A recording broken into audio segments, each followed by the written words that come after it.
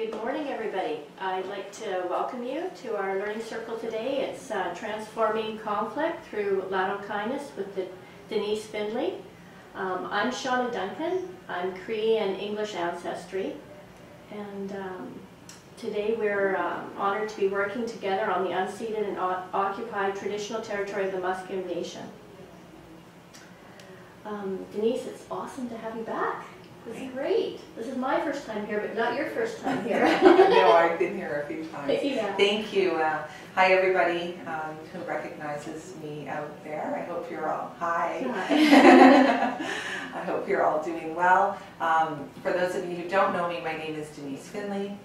I am of Squamish ancestry, and I own a company called Crusade Consulting, and so I've, for the past probably 10 or more years, I've been traveling around BC and other parts of Canada, working in a variety of capacities with First Nations communities and organizations, and doing facilitating and leading workshops on predominantly lateral violence. And today we're going to talk about lateral kindness and where that term has sort of been born from. And I've also done a lot of work in the area of supporting people who work with children and understanding developmentally how, you know, we end up with problems with violence and addictions and things like that. So I'm really happy to be here today. I kind of feel at home here, although this is a different space than I'm used to. So thank you. Yes, it's great to have you. And yes, again, welcome to everybody in video conference land and webinar land. It's great to have you all here.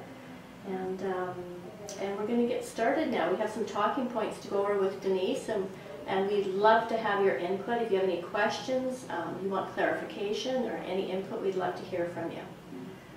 So Denise, what is lateral kindness? What does that mean? Well, it's a bit of I think a movement that has been started by the First Nations Health Directors Association. They had contacted me late last year and had asked if I would be interested in putting my name forward to do some training for the health directors for them. And up until that point, I had been focusing on the idea of lateral violence and what are the roots of violence and how do we make sense of intergenerational trauma and colonization and how, you know, how do we make sense of why we have some of the problems that we have with people being hurtful towards one another, even escalating towards violence. And while I was doing that, I was also I'm just at the tail end of a master's degree in contemplative inquiry and approaches, and a lot of what I was studying was around the mind-heart connection and how do we develop whole people that are morally good and ethical and compassionate. And so when the Health Directors Association contacted me and said, well, we would like you to frame it as lateral kindness, I thought, well, this is just meant to be. This is an amazing fit. I can do that. And I had never thought of bridging the two, although I was already talking about that to begin with. Yeah. But I need to give credit where credit's due. It's the Health Directors Association that came up with that term, lateral kindness. And I think it's because people now want to start talking about not so much what the problem is, but what can we do about it, and how do we start to transform violence into kindness? Yes. You know, kindness is an enormous topic. It is not a new topic by any stretch. There are people in the world. You only have to think as far as, for instance, the Dalai Lama, that have been talking about kindness for a really long time and what that means, kindness and compassion. I also believe that Indigenous lifeways in the long ago, before contact, that was just part of a lifeway, was kindness and compassion towards oneself and towards all other living creatures and nature and the earth and animals. And so that was just, it was a lifeway that was built right in. And we certainly have, all the research shows us that we have we're each and every one of us born with the that innate potential to become moral creatures, to be kind to one another. So when I think about lateral kindness, it's how do we start to replace some of the, how do we balance some of the acts of aggression and violence with acts of kindness? How do we develop a practice of kindness or a culture of kindness in our workplaces, in our communities, in our families? And for some that may seem like an enormous, daunting task, considering the history and considering some of the, I guess, the complexity of the social problems that we see in our communities to this day. But on my own journey so far, I'm realizing that it very much starts with us, with our own self, and developing that relationship and to ourself and with ourselves. And then being able to ripple that out and extend that out to other people. And there's certainly lots of practices that we can do to develop, I think, what I would call a disposition of kindness. Okay. There's things that we can do. Yeah. For example? Yeah. For me, some of the things that have worked is certainly my own meditation practice and connecting with what is sacred, I think, in the world.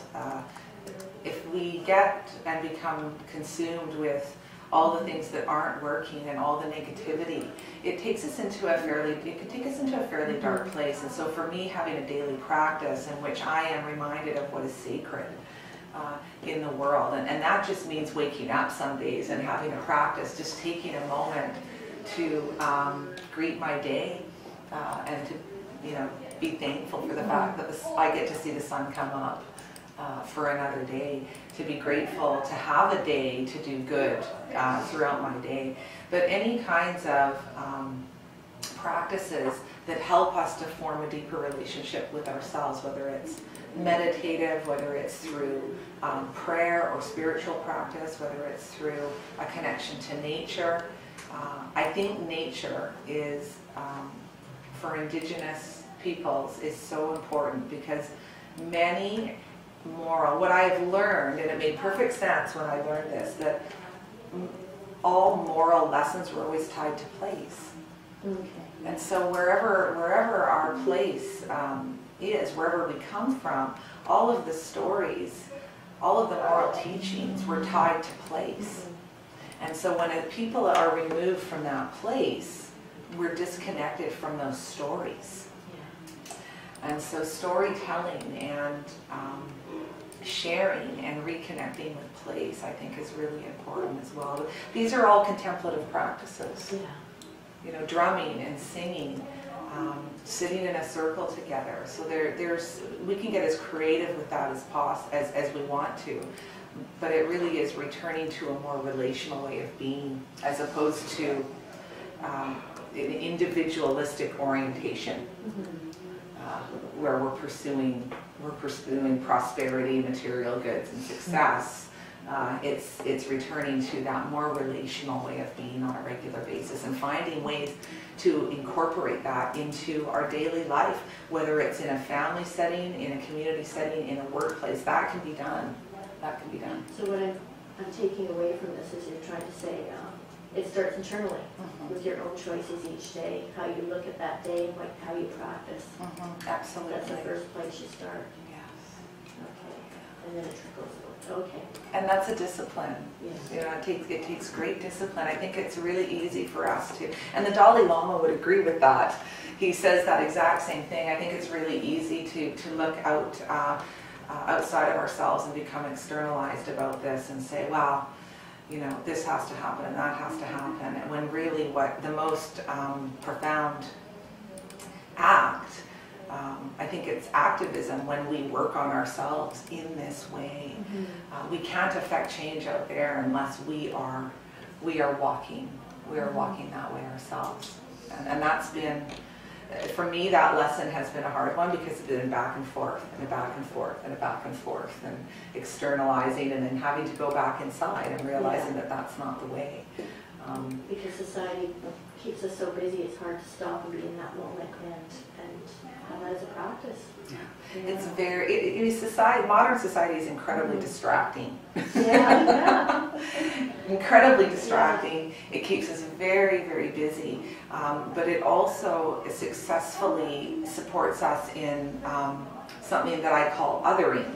And that's another term that comes from some different existential philosophers and some smart academics. A lot of them are gone now, but when we other that which is not like us, and we can't make room for it in our lives. So there may be people in our life that just they're so different than us that we can't take them into our world, or maybe we don't want to take them into our world. Yeah. I think what happens though is beautiful when we actually are woken up to some extent and we're able to start to perceive people in a different way. And not so much as an other, for an other, but part of our reality. We're impacting them and they're impacting us. And I think when we're working in a community setting, the othering that goes on is probably, in my opinion, one of the main causes of suffering. There's all the fragmentation and all the othering and factions that have developed. That's a good point. Yeah. I was wondering, maybe we should check in with people at video conference and webinar. Yeah. And I'm thinking about what they do as practices to ground themselves each day before they start. Does anybody have any input? That'd be great. We'd love to hear from you. What do you do to ground yourself each day?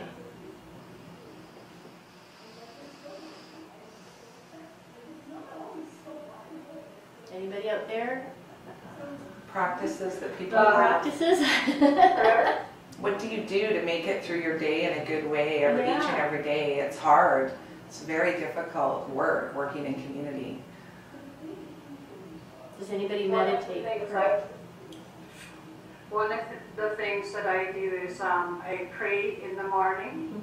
I ask the Lord for His presence. And then the other thing I do is while at work I put on the Gamma 40, the isonic tones, and there's different meditation tones that help.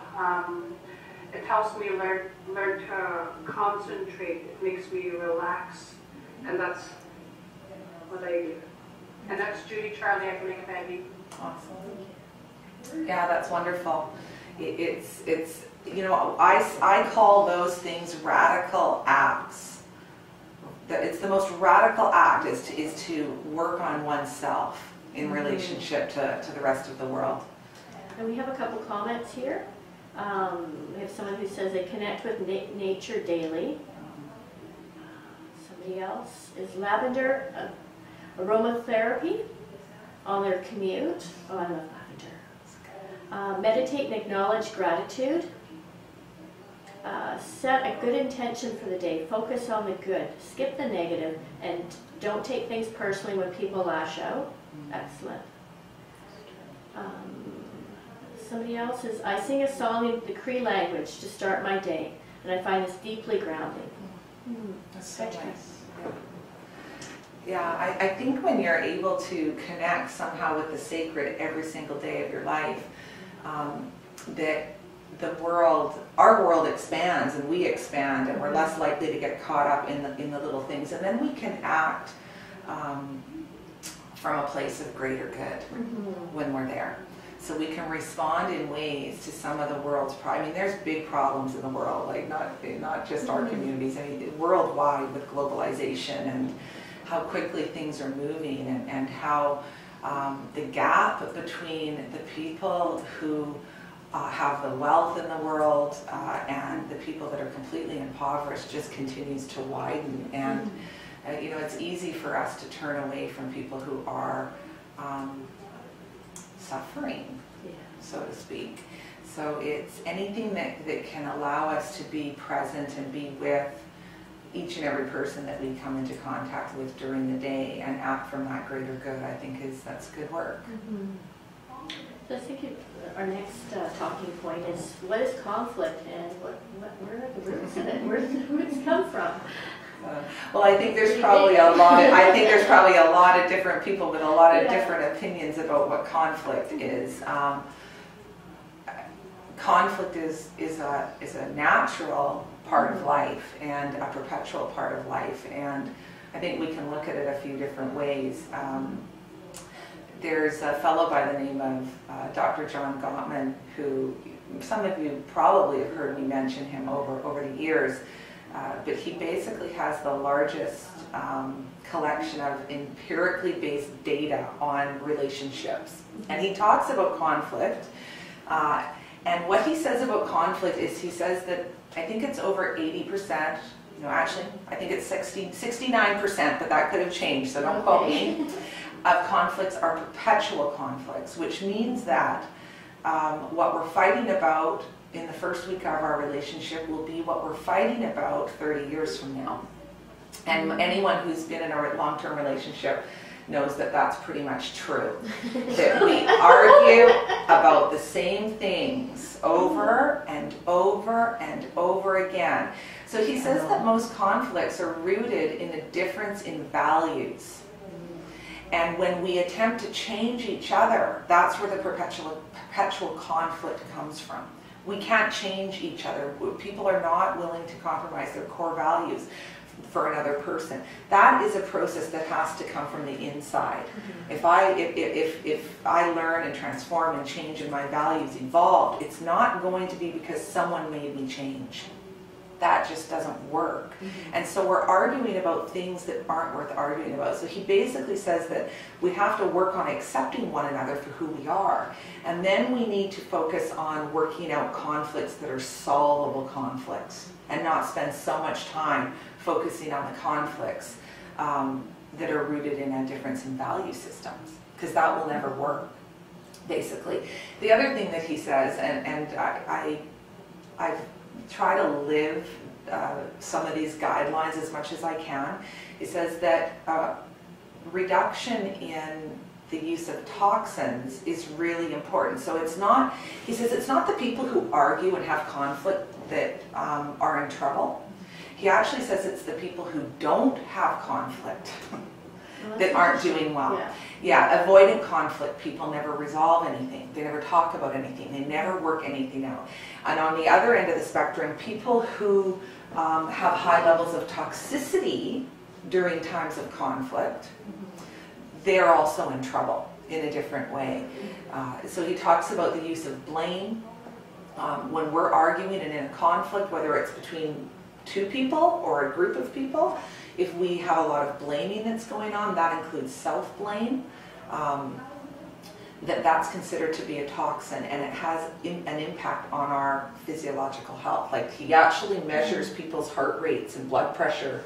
That's how he's done his research, is he's monitored people's physiological responses to these things. So blame being something that the heart rate increases, the blood pressure increases. And I'm just going to ask, the next toxin is a response to blame. How do we respond when we feel like we're being accused or blamed unfairly? What's our most natural response to that? Let's see if someone can, I know you all know the answer to this. What is it? Seeing the heads nodding. Anybody want to give it a try? Yeah, give it a try. Can you ask the question again? When we feel blamed or accused unfairly, or there's a character assassination coming at us, what is the natural response to that? We become what? Someone from Lake Babine has their hand up. Defensive? Yeah, we become defensive. And so that's the next toxin that comes in, and Gottman says that these are like, he calls them the 4 horsemen of the apocalypse, because once one comes in, the others come galloping right behind, and we don't even know we're in it, and then we're all having conflict steeped in these toxins, and it's going nowhere. And what's happening is people's feelings are getting hurt, and we're getting triggered, and we're getting flooded, and our body and our brain can only take so much. So the toxins are blame, defensiveness, which is a natural response to blame. And I always say to people, if you start to feel defensive, chances are there's an accusation somewhere. It could be implied or it could be direct. The other two are contempt and stonewalling. And contempt is really when you can no longer see any positive qualities in the other.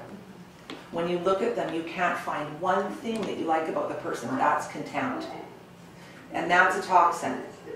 Yeah, and I mean, that happens. And then what eventually happens is you get to the fourth toxin, which is called stonewalling.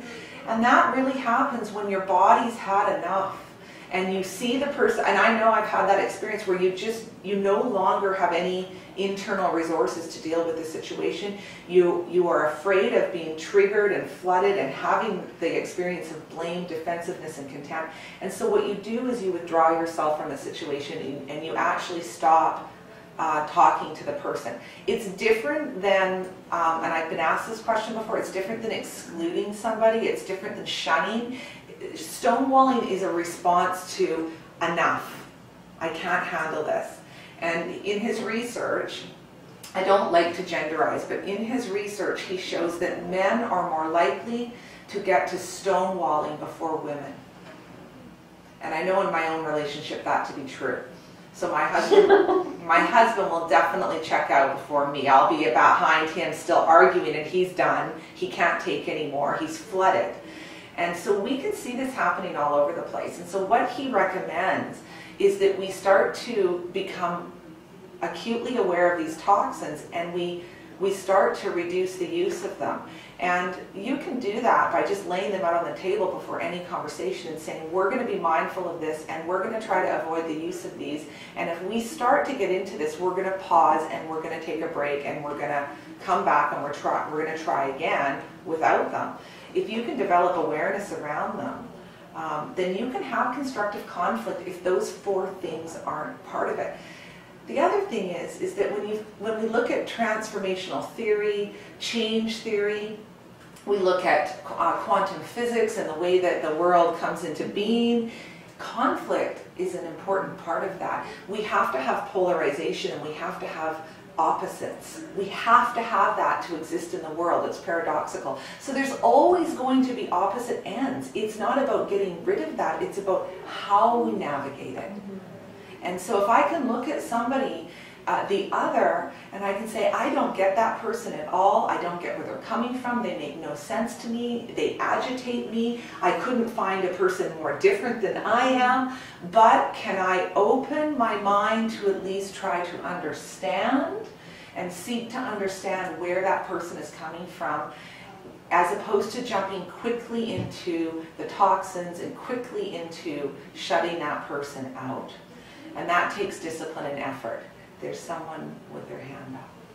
Yes, would you like to share?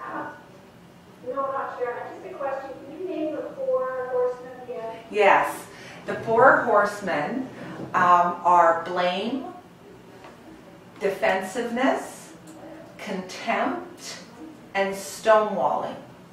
And you can look up on YouTube and Dr. John Gottman, and I have a resource list that I've provided that you'll have access to, and the website's on there. Yeah. He actually has an app for your iPhone that gives you tips and whatnot that can be really fun to use.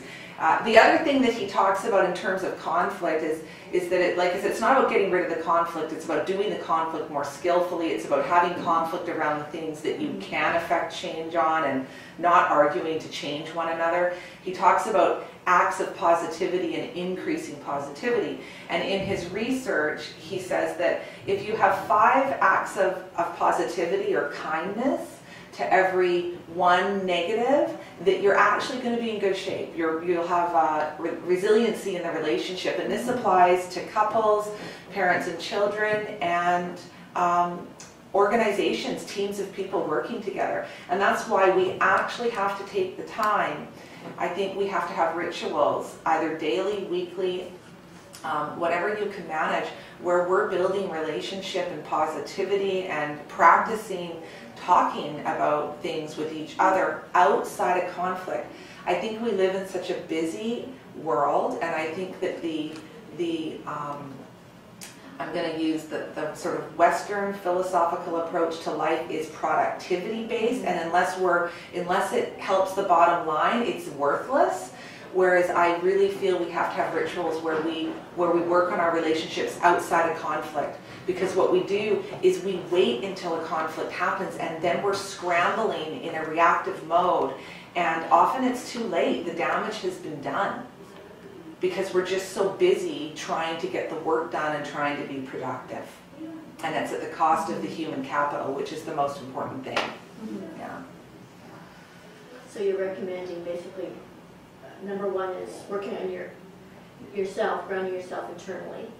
And the next is when there is conflict, it's okay, but making sure you're doing it in a good way. Yeah, and you can talk about that. You can get together and you can say, okay, like how do we want to have conflict when it comes up? What are some of the things that come up on a regular basis? What do we tend to get into conflict about? And now let's plan ahead of time so that we're more likely to respond in the way that we want to respond. And I think that we have the elephant in the room too often. Everyone's feeling it, everyone's sitting on it, but no one's really talking about it. And it grows and grows and grows to the point where it can become unmanageable. And then it can be really hard to repair when it gets to that place. Really hard to repair. So I say prevention's the best medicine where this stuff is concerned.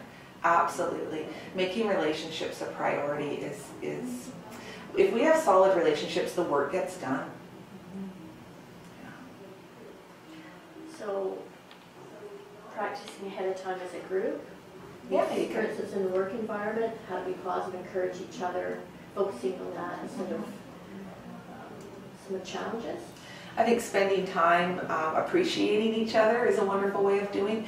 Spending time doing check-in where you're actually hearing, not about work, but how people are doing, what they need, and being able to practice having conversations when things go wrong, because it's a slippery slope. And I know exactly what happens is that one little thing happens, and it's a little thing, but it kind of, it goes in, and you say, well, I'm gonna, I'm gonna push that aside, and then the other little thing, and there's this buildup of things that we're not okay with that we sit on, we're not addressing directly, and then it breaks down at some point. And so, finding time to be in relationship, practicing talking to each other about things. Difficult things, talking about the way you handle conflict. Usually you can sit in any organization, each one has a unique personality. So you can look at your team, your organization, your family, and say, how do we handle conflict here? Do we avoid it?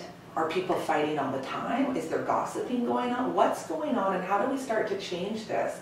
And how do we start to respond in a way that is kinder, more compassionately, that's going to keep people intact, that's going to strengthen the relationship as opposed to break it down. And this is not I'm not idealistic about this. This is not easy, and there's lots of peaks and valleys and bumps on the road. It takes a huge amount of discipline to be able to work through these kinds of things. Some of us hate conflict and will do anything to avoid it, whereas other people are going at it all the time. Thank you. So how could we use lateral kindness to heal our relationships? Well, I think we first, I'm rather philosophical, so I'm always, thinking out here, and I think first of all we have to understand for ourselves what kindness is and why it's important, and we have to make our own personal meaning of it, because I think in our minds sometimes when we've been done wrong, we don't feel that that person is deserving of kindness. Yeah. Because they've done us wrong. And so we have to really open up the way we're seeing this, because when we harbor, I'm going to read you a little passage from one of my writings, but when we harbor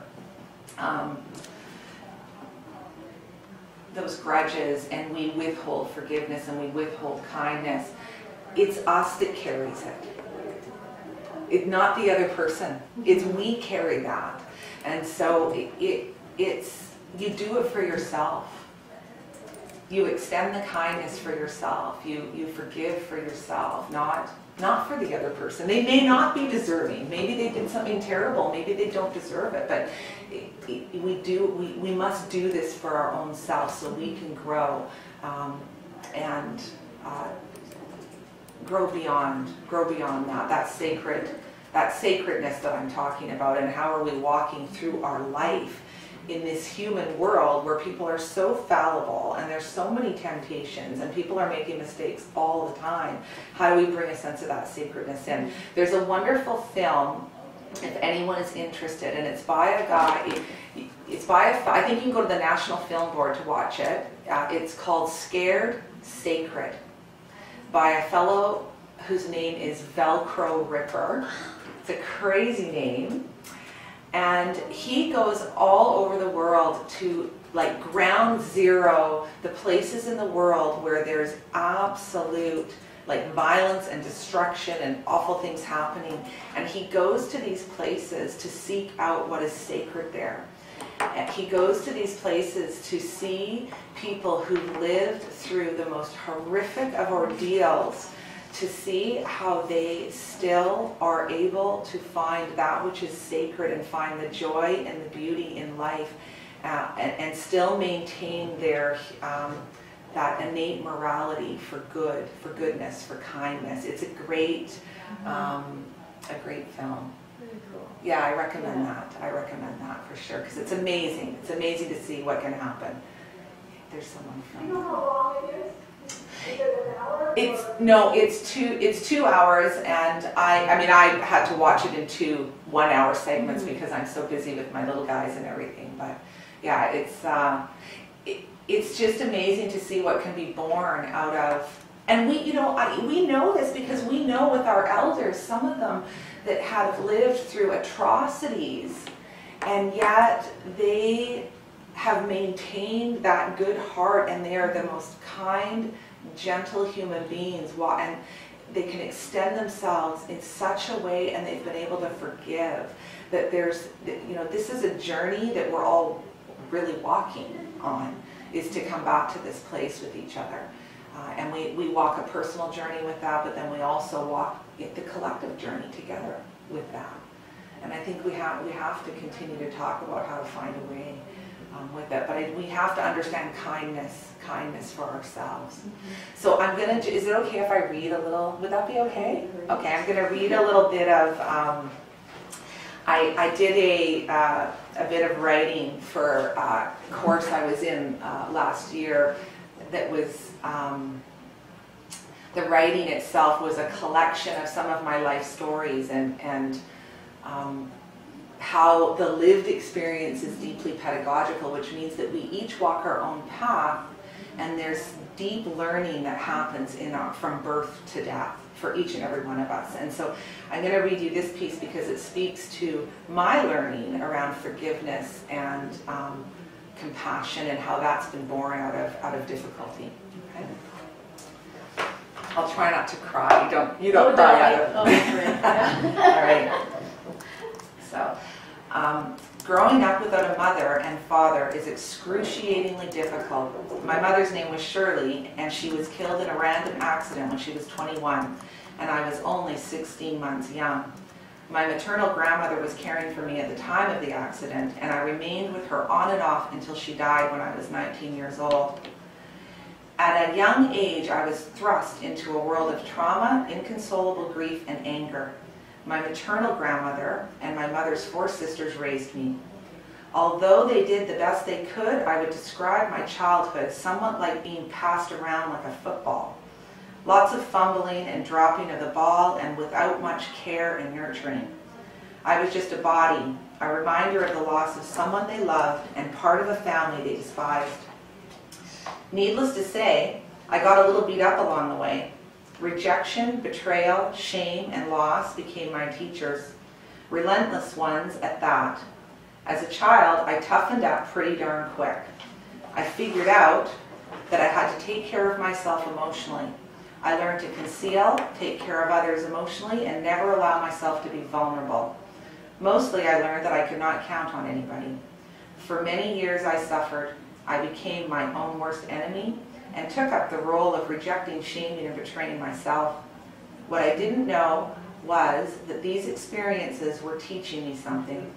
My spirit was being strengthened in preparation for my journey, preparing me for the work I do today as a mother, in my community, and as an educator. Who I am today is largely because of these excruciating experiences. Loss led to the development of an incredible capacity for adaptation and resiliency. Betrayal taught me that loyalty, honor, and trust were values I could never compromise.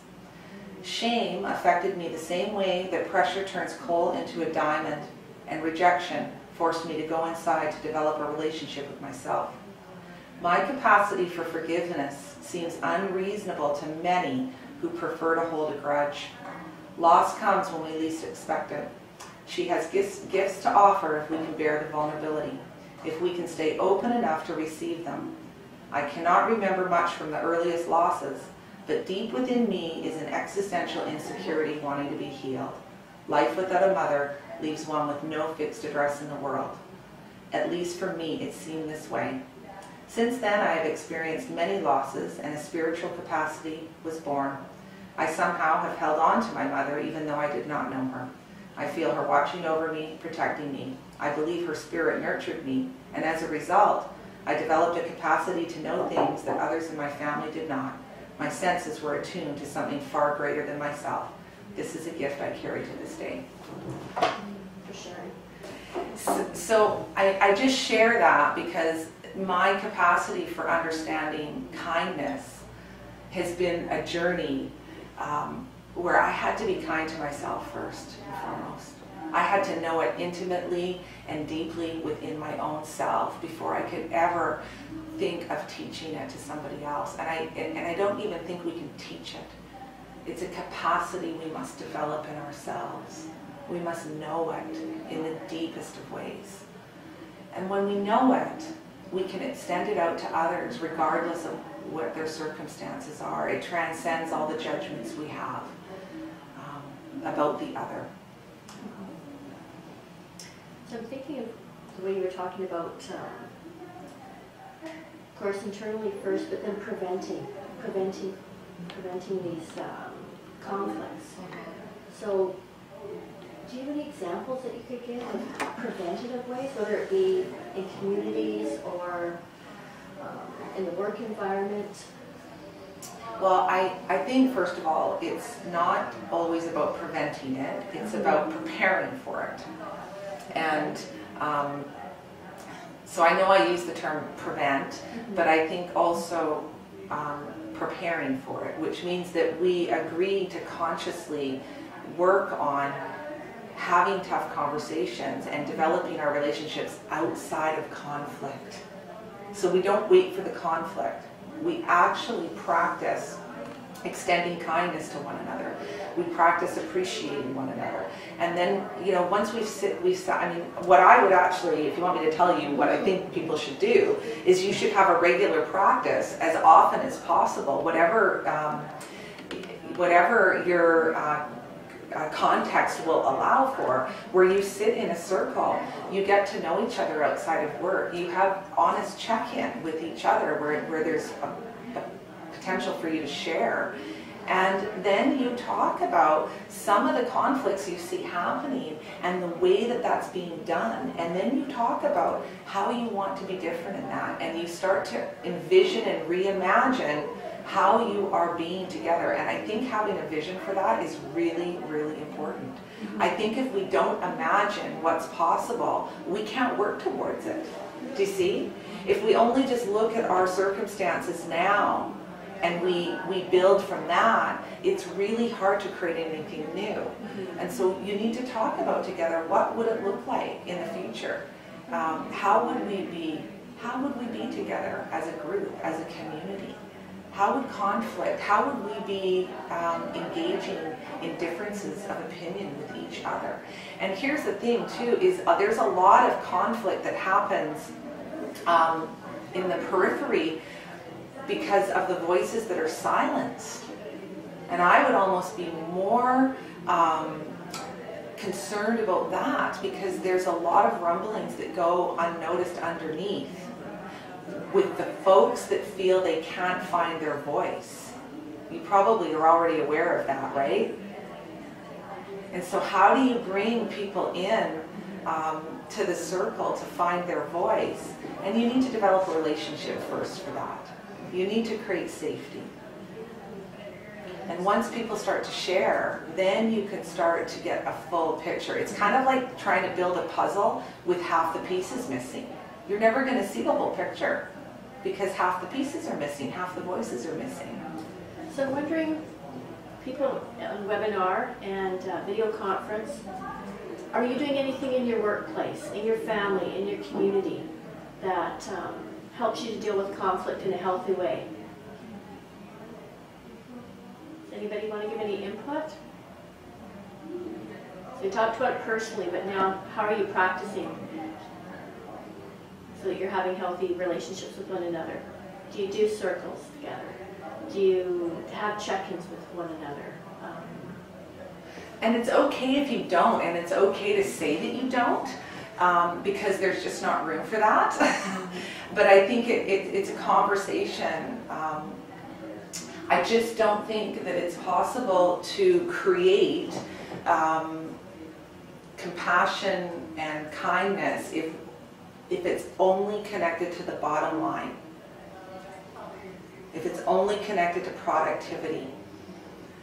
It can't, and you see that in organizations now where they bring someone in for wellness, but it's for productivity. Let's make sure our employees are well so they can keep producing for us. Versus wellness as a life way, kindness as a life way, and that is different, having those practices, not connected to necessarily productivity. It's a change that needs to take place in the world, and there's, I mentioned globalization earlier, but with globalization has also come a new awareness and a new movement in this regard where people are saying, we're aware that this isn't working, that the world is not in a good place, that people are not well. We have to return to a different way, and that in many cases the rest of the world is looking at Indigenous lifeways for those answers about how do we sustain balance and harmony. Millie Price has put down, provides switchback training for all staff, and I'm curious, Millie, could you elaborate on that more? I'd love to hear more about that. She's in webinar. So it sounds like you're doing something already in the workplace to make sure that... yeah, I'd love to hear about that. Yeah, is anybody else doing something similar? Any training as a group? Or any practices as a group?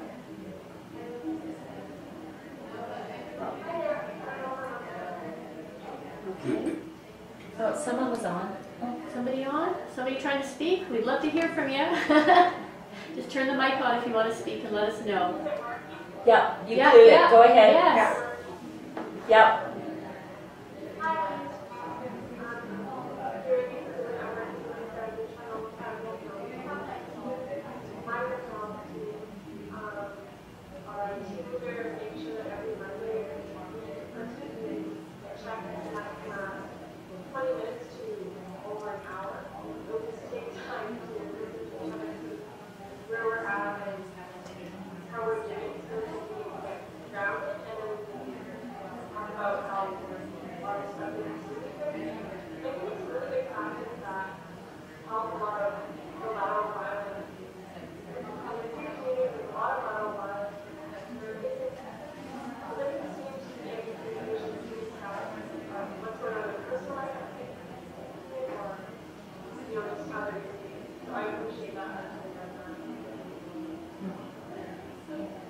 So it's a little bit hard to hear you, but correct me if I'm wrong.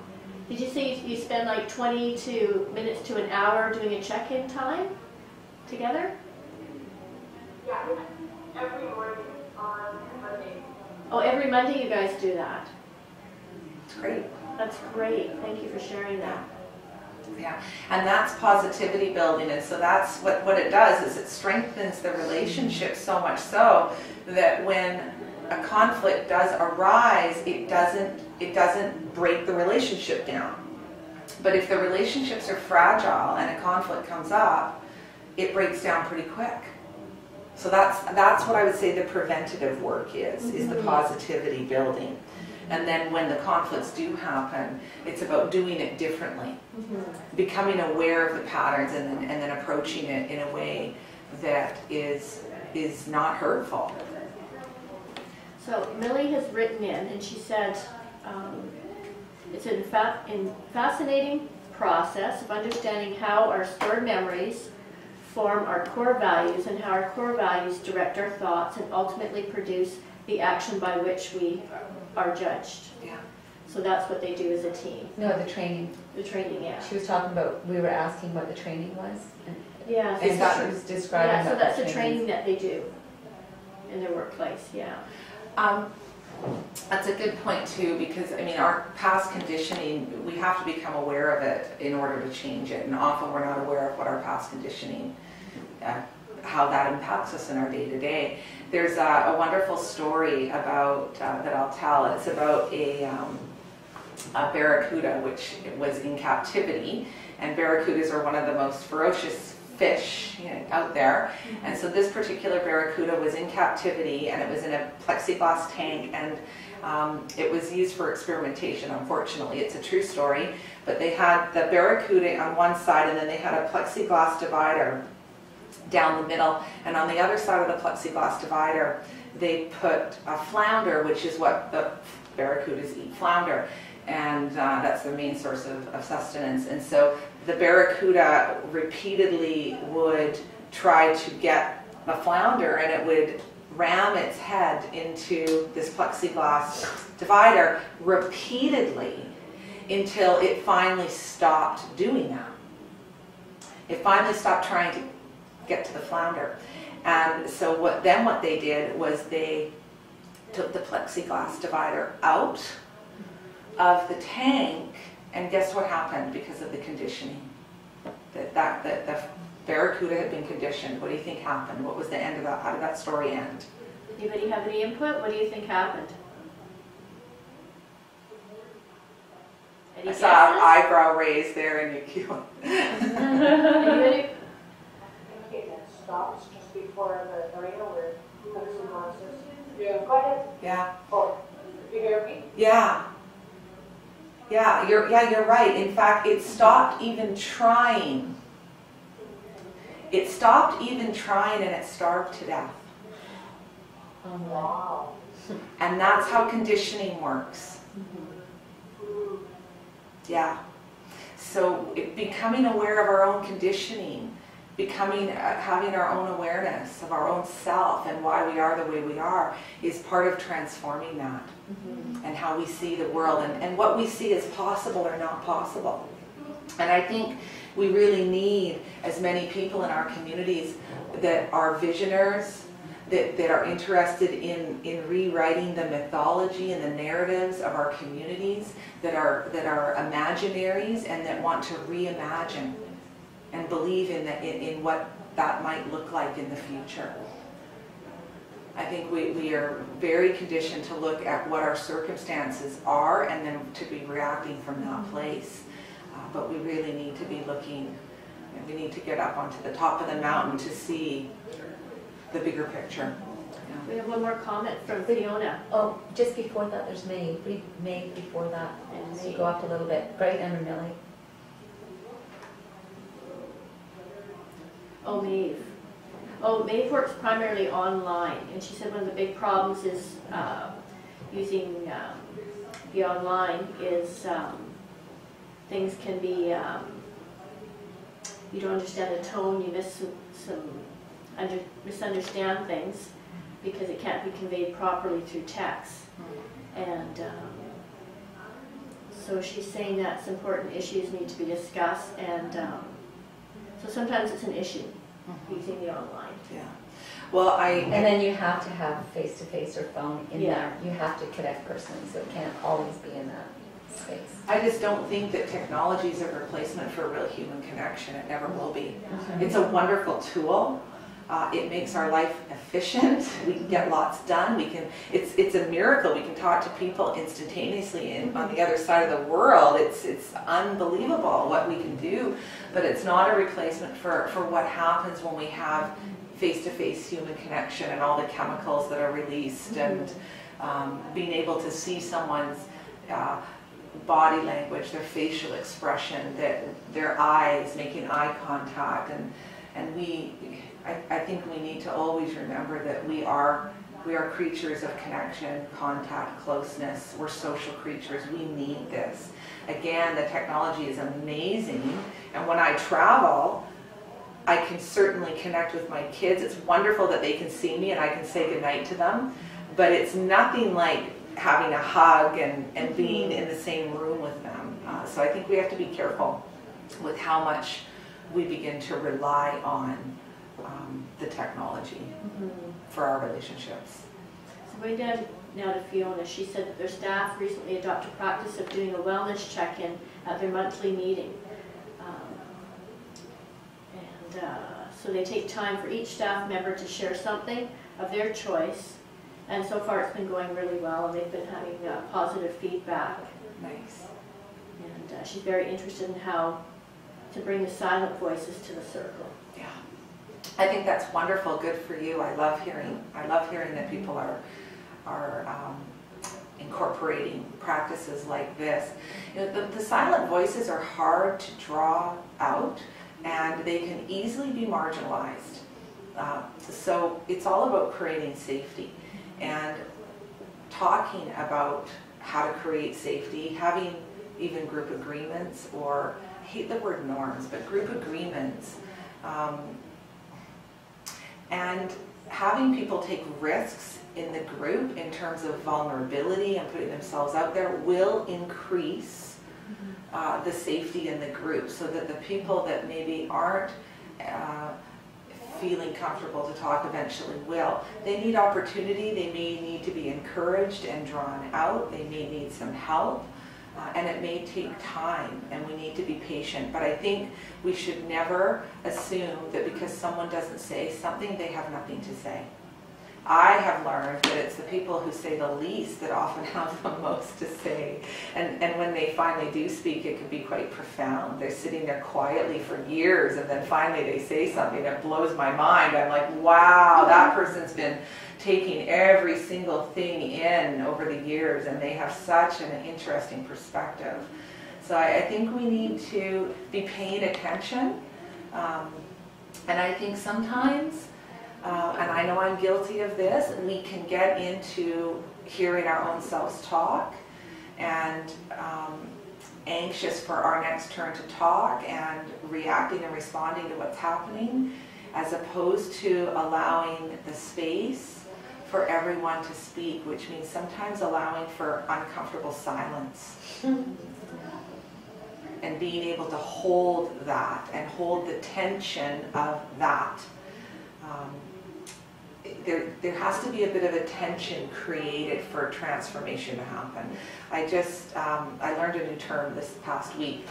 As opposed to intention, if we look at the word as intention. So we're in tension, and if you think about playing a musical instrument or a guitar with strings, if it's too loose, it won't work. And if it's too tight, it won't work. You have to create the right amount of tension. And then when you've got the right amount of tension, you can, of course, strike a chord and you can create a song. And it's the same way in groups. There has to be intention there. And someone has to be contributing to the creation of that. Hopefully it would be everyone in the group, but someone has to take ownership over creating that container and that intention for the group. I like that metaphor. Intention, Yeah. And Linda asks, how do you handle people who talk for others? That happens a lot. Well, and so, you know, in ceremony, right, if we have someone speak for us, that's legit. Right. Sometimes in ceremony, we have speakers to say something that's really important because it's too emotional, or for whatever reason we need someone to be our voice, and that's one thing. That's in ceremony and in the right context. So I want to make sure I mention that, because I'll have people tell me, well, in ceremony we do this. Yes, I know. And I think that that's a wonderful practice. I've had to have people speak for me in ceremony because it's just too emotional and I can't find the words. But people who speak for others, I think we have to ask ourselves what their intention is. Are they drawing in other people's voices to build their own case? Do they not feel that they can ask for what they need without, it's called third party. We call that when we bring in, well, or we'll have some people say, well, everyone in the community feels that way, or everybody in the office feels that way, or so-and-so also feels that way. So what I encourage is that people speak for themselves, and I teach people about what third partying is. It's called third party power, and I talk about it. I say third party power happens when we don't feel enough confidence or strength within our own selves to say what we need to say or ask for what we want to ask for, and so we need to bring in the third parties behind us in order to ask. But now we're implicating other people, and that's not fair. And so it's a problem with power, because people don't feel they have the power to speak directly, and so they bring in others. And so I teach them about that. I talk about that, and I say, if you have something to say, you need to speak for yourself. And if you need help speaking for yourself, ask for the help to speak for yourself. And let other people speak for themselves.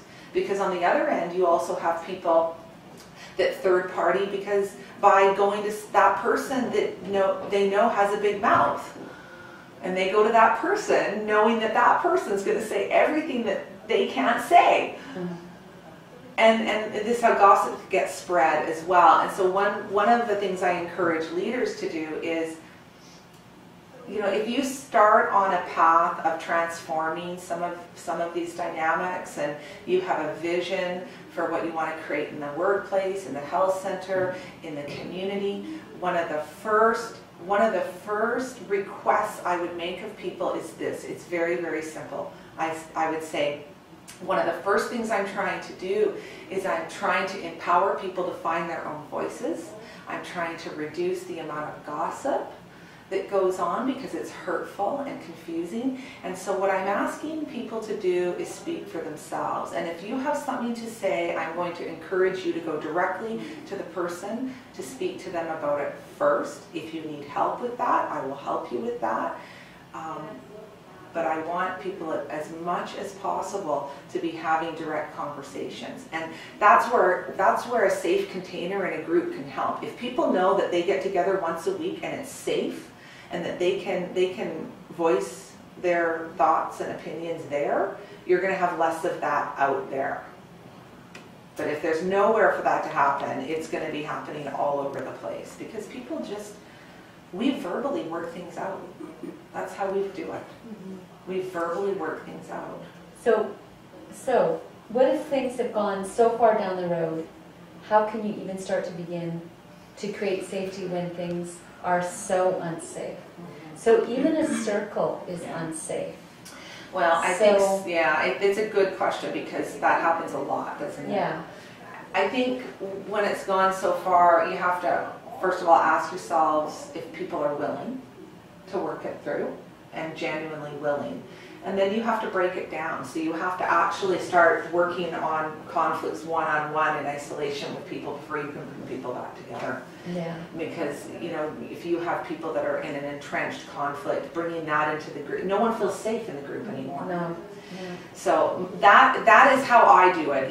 And in the work I've done in this regard, generally I like to start to work with the leader and then sort out the relationships between leader and all the staff, and then you start to bring the staff together who have conflicts, and you start to work on those and so what you're doing is you're building up to bring the group together. It's called third-party power, and I talk about it. I say third-party power happens when we don't feel enough confidence or strength within our own selves to say what we need to say or ask for what we want to ask for, and so we need to bring in the third parties behind us in order to ask. But now we're implicating other people, and that's not fair. And so it's a problem with power, because people don't feel they have the power to speak directly, and so they bring in others. And so I teach them about that. I talk about that, and I say, if you have something to say, you need to speak for yourself. And if you need help speaking for yourself, ask for the help to speak for yourself. And let other people speak for themselves. Because on the other end, you also have people that third party, because by going to that person that they know has a big mouth, and they go to that person knowing that that person's going to say everything that they can't say. Mm-hmm.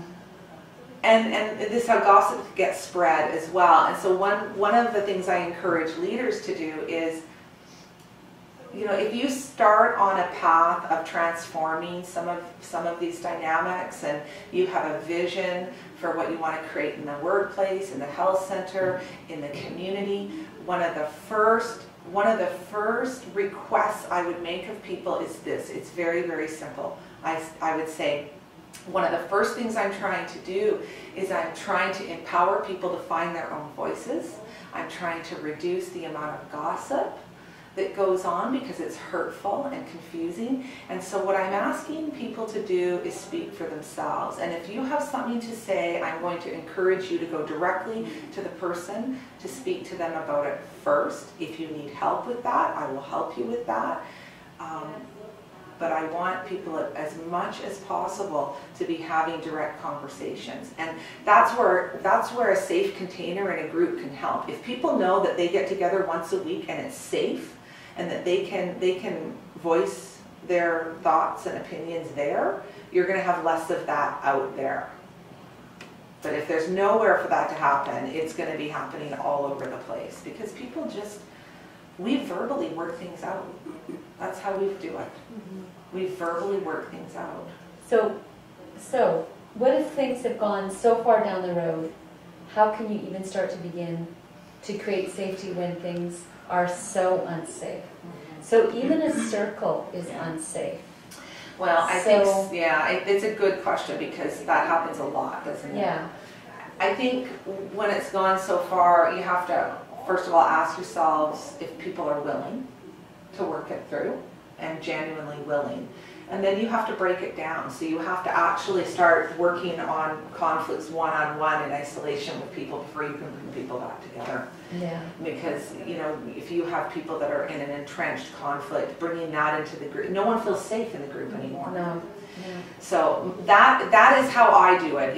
And in the work I've done in this regard, generally I like to start to work with the leader, and then sort out the relationships between leader and all the staff, and then you start to bring the staff together who have conflicts, and you start to work on those and so what you're doing is you're building up to bring the group together, if it's gone that far. And that's been a successful strategy in a lot of cases, but that's a longer term piece of work. It's not overnight. It takes commitment to work through that. It could take a year, depending on the size of an organization. And then I guess finding a place where there is some agreement. There's what there's can people agree on? Right? Yeah. There's got to be something that you can work on that. Absolutely. There's some agreement. Yeah. Well, and I think if you can, if people can agree on why they show up at work every day, that's an important step. Because we're not always going to agree with each other, we're not always going to like each other, but we agree on the importance of the work, and we agree on how the work should be getting done. Well, that's something, right? It's something, it's a step in the right direction. So how can we use lateral kindness to grow resiliency in our communities? That's a big one. Well, I think that we have a lot of resiliency in our communities already. I think that people are very resilient, and I think that one of the reasons that Indigenous people are so resilient is because of the spirituality and the emotion. And I think that we are deeply emotional people that feel things deeply, all things, and there's a connection to all things. And I think that there's a vulnerability there in that, and that is that, and the connection to the sacred and the spirituality gives birth to a resiliency that has kept us going for as long as we have under the circumstances. Kindness, I think,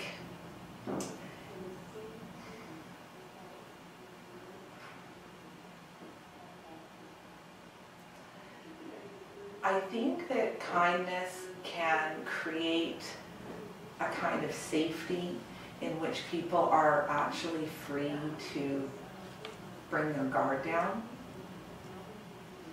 And I think if people are having to walk around with their guard up all the time because they're afraid, that we become hardened. We armor. And you know, for the large part, we have to do that in many contexts in our lives. I mean, we go out into the world, and the world is not a kind place generally. We have to armor, and when we armor and we become hardened, there is actually a loss of resiliency. And when I talk about, let's talk about a definition of resiliency that I use. When I'm talking about resiliency, I'm actually talking about neuroplasticity. I'm talking about the brain's ability to repair, to adapt, to grow, and how quickly we can move through things in our life. When life gives us lemons, or you know, which it does often, or there's an obstacle, or there's a challenge. Resiliency is born when we can feel deeply, when we can cry about it, when we can feel the hurt, feel the disappointment, when we can feel all the tough emotions. Those emotions move us through the experience, and when we come out the other side, we have adapted, and you can see change in the structure in the brain. And so resiliency and emotion are intrinsically connected. There's a symbiosis there. And I think that if we're living in a kinder, gentler society, if our disposition is one of kindness, that we can make room for people to heal. People feel safe. They can actually be vulnerable. They can feel their emotions. Whereas if we're living in a world of violence and harshness, where we're always feeling that we have to armor, there's no room for adaptation. There's room. It's only survival, not adaptation. And I think it was Wayne Dyer that I went and saw him years ago at the Queenie Theatre, before I had my second son. And I remember him, I dragged my husband, he hated it. He said, "Oh, I gotta sit for this," right? But I think he said something about how we're meant to be most natural. And he said, you know, we're like a stick that is, when a tree is alive and a branch is alive, it's bendable and it's pliable and it's resilient. And then, you know, when the tree dies and atrophies, it cracks. And he likened this to what can happen when we harden. That's a survival mode, and that's not resiliency, that's not adaptability, that's toughening up and weathering through and becoming hardened. And that's not the birthplace of resiliency. The birthplace of resiliency is in our vulnerability, it's in our ability to feel deeply, it's in our ability to cry and to still show up in life. There's a guy by the name of John Kabat-Zinn who has written a lot of books on mindfulness-based meditation, stress reduction, and things like that. And I actually was in school this past weekend, and I haven't been going to school consistently because my husband was he became very, very ill, and so I've taken time off to take care of my family. But of course, people wanted to check in at school because they haven't seen me. So we did our check-in, and I talked about how scared I was in the beginning and how I've adapted and how I realized that this is life and I want to show up for it. I don't want to shrink away and I don't want to harden to it. And I said, I like what John Kabat-Zinn says. He says, I want to be present for the whole catastrophe. And I said to the group, I said, it's hard, it's excruciating, but it's my life, it's part of my journey, and I want to be here for the whole catastrophe. And that's the type of person I want to be. I don't want to shrink away from it. I don't want to harden to it. I want to walk alongside. I want to go through it and walk through it. And that to me is resiliency. Yeah.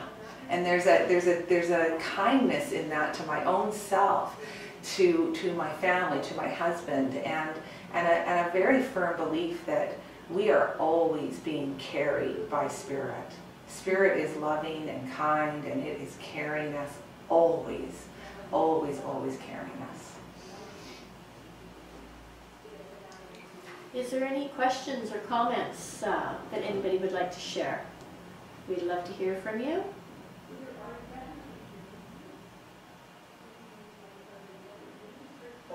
Hi Denise, Mary Knowles here. I just wanted to say thank you to you for reminding me again about keeping us softened. It's an important reminder in the work that we do. It's really a pleasure to hear you. All of us up at the Lake Babine Nation really enjoyed this. We missed the first session and we're hoping we can get a copy of that webinar too. Thank you very much. Nice to see you and hear you, Mary. Yes, thank you. A blast from the past there. Hi from Leah. Yeah. Are there any other comments? We'd love to hear from you. Or questions? Any questions?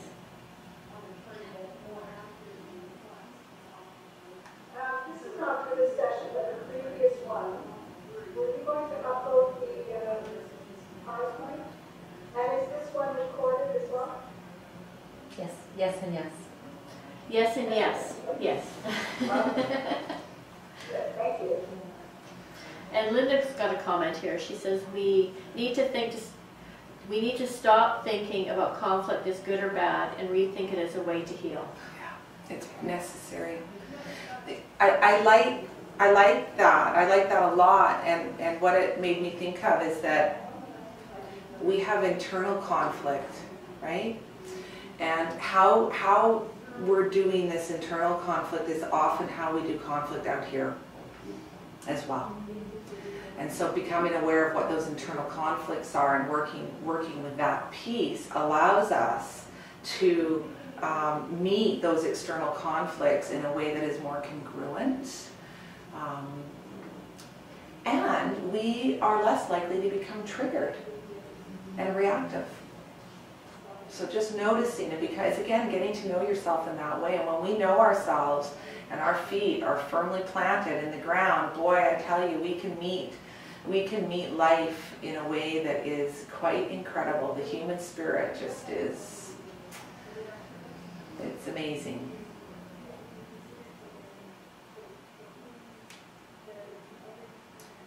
Tanya, I'll just read what she's written.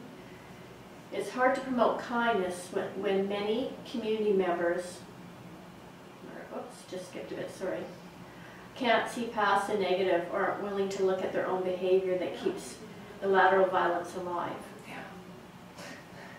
Yeah, it's true. It is tough. It is tough. We are surrounded by a lot of people in the world that are going in an opposite direction.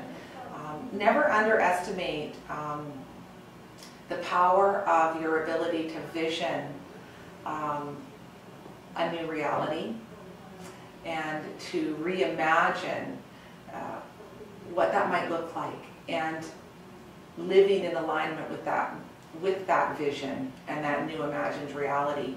Whether it's just you or you and a small group of people, how powerful that is. I think that we feel that everything has to be done instrumentally, and so we look around and we look at the circumstance and we look at the overwhelming evidence in the world that it's pretty much falling apart. And then we say, like, I tap out, I can't do anything. It's too much. And I think if we stay focused there, we suffer greatly. We have to remember how truly powerful we are. And all of the science today in terms of quantum physics tells us that indigenous people in the long ago had it right, which means that what we think and how we vision creates reality, and how our thought process, actually what manifests tomorrow, is a result of what we thought yesterday or last week. And so changing the way we see things and changing the way we think about things and changing those conversations, never underestimate the power of that. And you have to start small. You have to start with yourself. I've spent 2 years studying this, and I see, if I started way out there, I wouldn't have been able to do it. That would have been too much. But I started with myself, and I started with the small things. And when I started to see the changes occurring in my own life and in people around me because of my daily practice and my daily commitment to believe in something that was not yet visible, that's how I was able to start manifesting change. And we need more people who are engaged in these processes. Because like I said, if we look out there at the world, oh man, is it ever overwhelming. We will feel small and insignificant, as if we can do nothing, and that is disempowering. But never underestimate the power that your thought has on your reality. It is huge, and Indigenous people have always known this. That's why we did visioning, and we did vision quests, and we had mythologies. That's why we have that. So a lot of it's related to our cultural practices. Absolutely. Individually taking that commitment, and then as communities, yes. Absolutely. Yeah.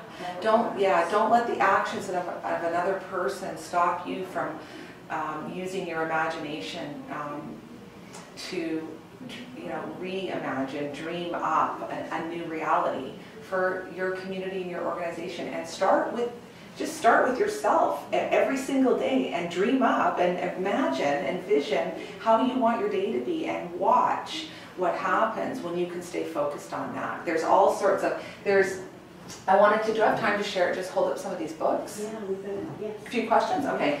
So there's a really great book here by Arthur Zions, who's a physicist, a quantum physicist, but he's also a spiritualist.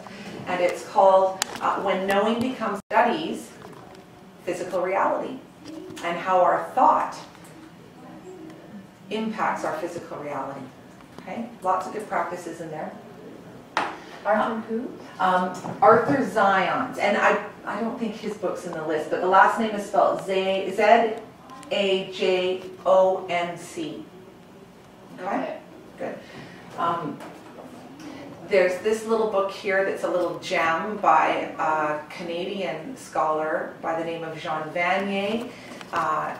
It's called Becoming Human, and he started, many years ago, he started L'Arche Homes. And L'Arche Homes, he envisioned a world where people with intellectual disabilities would not have to be institutionalized. He envisioned that in a time when all people with intellectual disabilities were institutionalized. And so L'Arche Homes and communities are worldwide now, and these are places where people with intellectual disabilities can live in community, normal lives in community. It's amazing. And this book is all about becoming human and our emotions and our morality. This book is huge, but if you're interested in, look at how big it is. Oh my God. Just a little light reading. It's called The Empathic Civilization, and it's by a scholar by the name of Jeremy Rifkin. There's nobody on the planet that knows more about empathy than this guy. He has studied everything to do with empathy and our capacity for empathy. And you don't have to read the whole thing. You can look, it's one of those books where you can look up specific bits that you're interested in, but it's fascinating, fascinating. Someone has a question? Yeah. called The Empathic Civilization.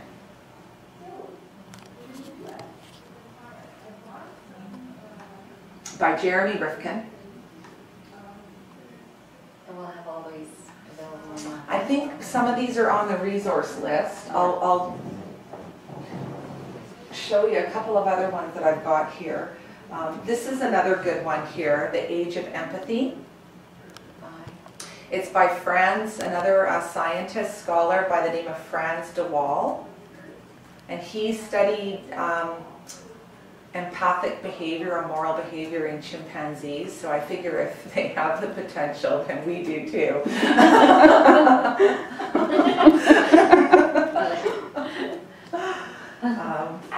This one, this is a really old version. It's now blue and you have to order it right from him. But Gregory Coyote is an indigenous scholar out of the U.S. He's got a PhD and he wrote this book called Look to the Mountain, and it's a wonderful look at indigenous lifeways and reasons behind some of those lifeways. So he gives you a really good sort of universal look at why did we do the things that we did? Why was place important? What about mythology? What about whole person development and these sorts of things? It's a great, if you looked in this, look at all the stickies on the side. I've read and read and read this book. Almost the whole book is underlined, so I should have stopped underlining at some point because now I don't know what to look for. Right. And then this one here, which probably many of you have seen, by Rupert Ross. He has a series of them, but this is called Indigenous Healing, the best one, and it's a good one as well. There were more, but I couldn't bring my whole library. I can't lug my whole library around with me. So these are some of the scholars who've informed my knowing in regards to these subjects and have helped me make sense of my own lived experience. So how did you, this is a bit off topic, but how did you bring theoretical physics into indigenous ways? That's interesting because I've been fascinated by that for about 10 years now. Well, and lateral kindness. Yeah. So, I mean, it's always been, quantum physics has always been part of my understanding. For many, many years, it's always been of interest to me. But Coyote also wrote a book called Native Science, and so he and another group of indigenous scholars sat with physicist David Bohm to talk about indigenous lifeways and as a valid science that's actually quantum physics now is just proving what indigenous people knew in the long ago about the manifestation of reality. They're just catching up. Science is just catching up, to indigenous ways of knowing. So it's wonderful, and it's incredibly empowering to know that what you think affects your reality hugely. Now we have to, those of us who sit and we think this way, we're called thought leaders. Thought leaders. So choosing to look for the good, choosing to be grateful, thankful, transfers into encouraging others. Having all that, like this, I think we have to have the sacred practices that are humbling and keep us tapped in. And then we have to know that we have the power to vision. And that's what Vision Quest is all about, is the vision is so important that we have the power to vision a new reality for our communities and our future. But we have to dare to go there, and we have to see ourselves as that powerful as well. So we're going to be wrapping up. Is there any last questions, comments, before we talk about what we have coming up? And Judy, Charlie, like Babby, and I just had the one question. What is an appropriate way of grounding oneself? Well, I know I have my practices, and I think that you each need to find your way, a way that will work for you. And for me, meditation has been profoundly helpful for me. So I sit a minimum of 20 minutes a day in meditation, and I do a focused meditation. which means I vision in my meditations. But walking in nature is also a practice that I embrace. And every day when I wake up, I open the curtains and I just intentionally greet the day, and I'm thankful for my day. I'm thankful for another day. And breathing, I think, is really important. We breathe in and out 21,460 times a day. And every time we breathe in and out, it's an exchange of life breath, and it's sacred. And I think if we can become mindful of what we're thinking when we're breathing in and out, that can be incredibly grounding. And so go back to your breath and focus on that when things start to get a little crazy.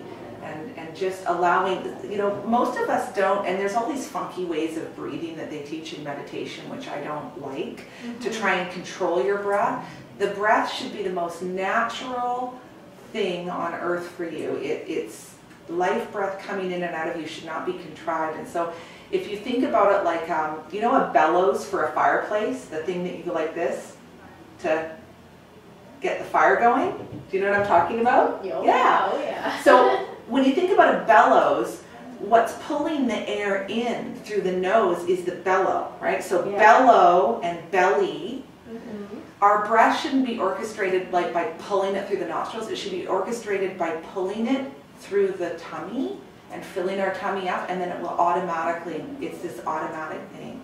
And so focusing on the breath and the exchange, and I always say when I breathe, it's like I'm breathing the big me in, creator in, right? And then I'm breathing out, and when I breathe out, I imagine I'm connected with everything on the out breath. In and then out. That has been transformational for me, just getting attuned to my breathing. So if someone has never meditated before, but they're interested in learning more, Yes. is there any direction you could, any resources as an Indigenous person where you could direct them? Well, there's all sorts of different kinds of meditation you can do. I mean, and I had recommended the book by Zions, so there's some great contemplative practices in there. I think I want to be careful because I think people have different beliefs about different things, and so I don't. If you're interested, you can email me and tell me what you're interested in, and then I can make a recommendation to you, because there's all sorts of different ways you can do this. Meditation can be done through art. It can be done through life writing. It can be done in nature. It doesn't have to be a sitting meditation. You can do walking meditation. There's many different forms and different traditions. So you have, there'll be some traditions rooted in Indigenous life ways. There's Buddhist traditions. There's Hindu traditions. There's Christian traditions. And so I think today what's happened with the popularity of mindfulness is that people are doing mindfulness practices, but they're completely disconnected from tradition.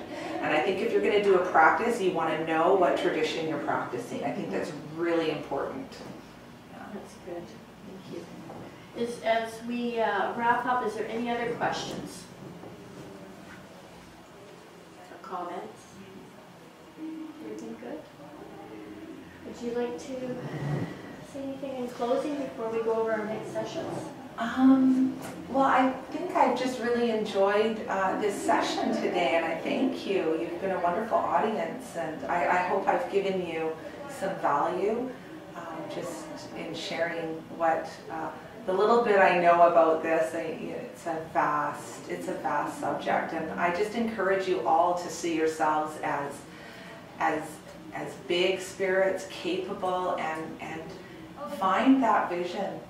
Find that vision for yourself, for your organization, and believe in it, and work towards it. That's, I think, the most empowering step you can take. Thank you very much. Coming up, we have some sessions that I encourage you to register up for. We have another youth circle, and it's on healing, tools and methods for youth. We're going to have part 3 of this nonviolent communication, and for transforming conflict, and it's going to be called nonviolent communication, and that's February 18th, and the youth circle is February 16th. We we have another one on co-occurring disorders, and that's on February 23rd, and BC Early Years Center Network, and that is going to be February 24th. So have a look at our Learning Circle page, and I encourage you to join us again. I want to thank you so much, Denise, for being here, and I thank you, Leah and Davina, for incredible team. And thank you for joining us, and we'll see you next week. Thank you. Hi, Mary Knowles. You can't see me.